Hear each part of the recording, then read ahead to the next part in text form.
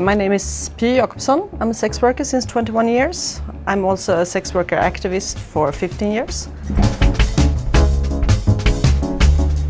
Politically correct, in my opinion, is sex work. First of all, because sex work is an inclusive term. It includes everybody in the sex industry. And I don't like exclusive terms, because some people working as prostitutes will identify as prostitutes.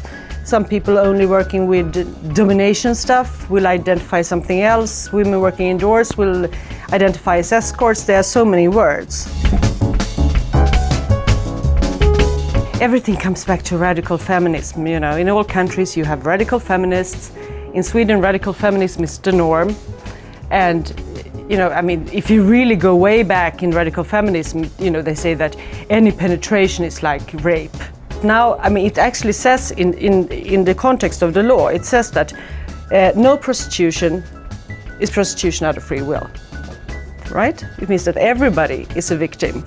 If you scream and shout that you're not a victim, you're suffering from a false consciousness. And if you try to convince them that you're not even suffering from a false consciousness, they will say, well, you're not representative. And the fact is that I'm very representative. I'm like middle-aged, Swedish, working indoors, which is a very typical Swedish sex worker. And the fact of the matter is that most people in the sex industry choose it for whatever reason. And you know, it maybe suits their purposes, the way of living, or the money, or for whatever reason. And then you will also get, you know, especially here in Sweden, people will like challenge you and say, so what's a free choice? Yeah, but you know, ask someone working as an assistant in a hospital working with old people cleaning shit the whole days, if that was a free choice. She probably wanted to pay her rent. You know, there are a lot of, you know, occupations that we take because we need to survive. The law says that it's illegal to purchase or get oneself a temporary sexual service. There are like several problems with that, with the law, that they had to correct. Because first of all, what's a temporary sexual service? Because many people working have regular clients. You know, some people have clients they've been having for 20 years. They outlasted like several marriages. So what's temporary? But then they decided that each time you pay is a temporary time, right? And then they had to decide what's a sexual service. And they had some problems with that also, because they wanted to include like private posing and striptease and porn films, but they couldn't. So in the end they decided that if one person touched the other person's genitals. And then it's also in exchange for, you know, for something which could be money, which could also be drugs, of course. And because alcohol is considered a drug, it's also in exchange for alcohol, which means that basically every one-night stand in Stockholm is probably a crime, if you would look at it that way. And I mean, so the whole concept of the law is very, very weird. I mean, it's not very functional. And also, when they sent the proposition for the law out on consultation, 98 out of 100 came back and said no, especially all the legal system, because they said this law is going to be completely impossible to implement. We're not going to be able to use it. But they didn't care, they just went ahead anyway. And you know, if you are accused of this law and sentenced, you will get a fine or up to 6 months in jail. Well, I mean, for most people I know that are like me, like, you know, between 30 and 40, indoor workers, Swedish, the law has been like good in some ways, because you know, we can charge more, because the clients feel they are more safe if they go to Swedish workers than foreign workers, right?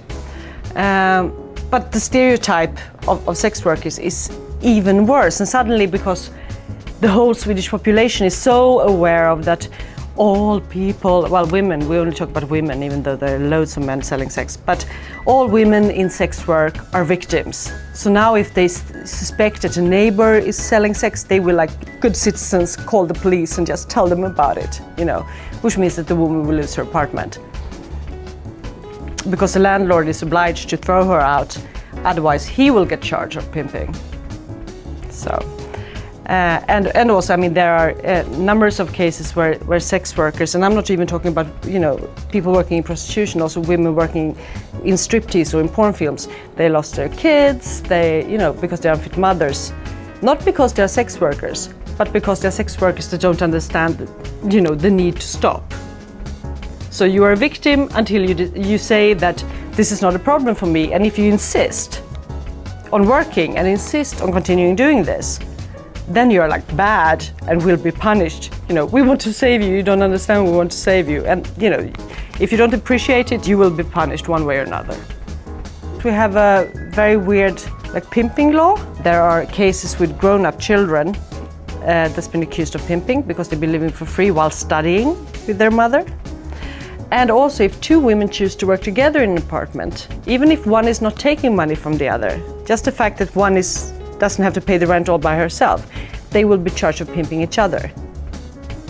Which means that women are now working alone, which is of course more unsafe. The more stereotyped you are, the more dehumanized you are. Very much the same as you have with when it comes to drugs.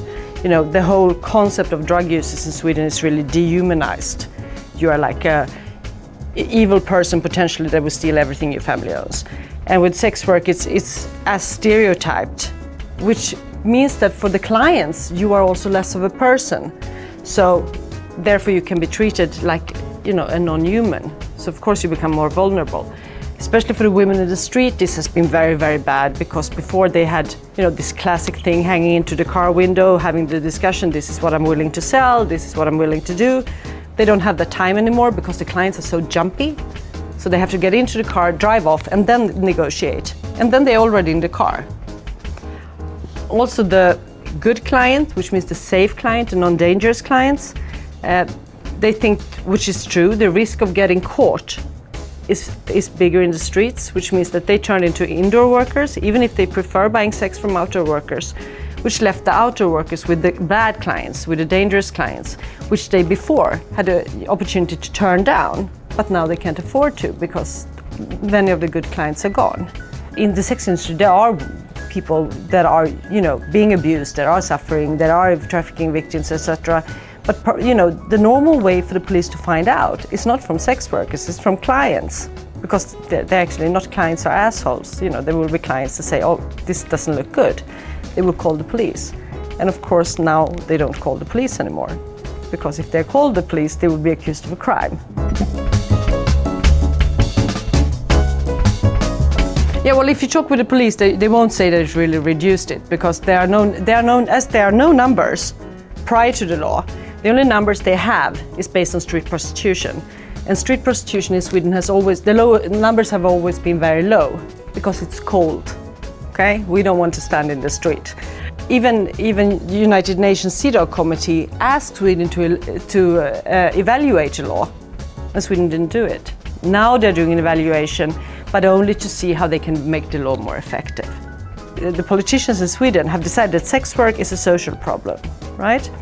But yet they tried to solve it with a criminal law, and they did not give any money to social resources. So they say they want to have, well, women, because it's a gender-neutral law, but we still only talk about women.